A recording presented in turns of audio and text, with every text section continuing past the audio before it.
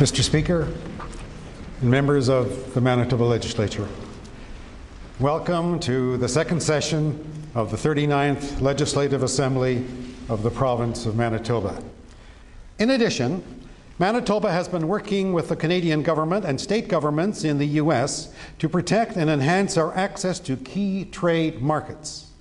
In response to U.S. border security measures, Manitoba will begin offering an enhanced driver's license as an affordable and secure form of identification for travelers.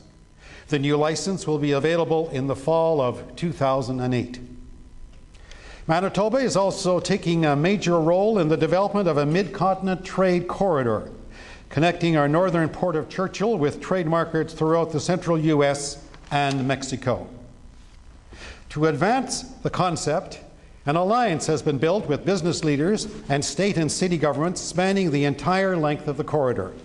When fully developed, the trade route will incorporate an inland port in Winnipeg with pre-clearance for international shipping.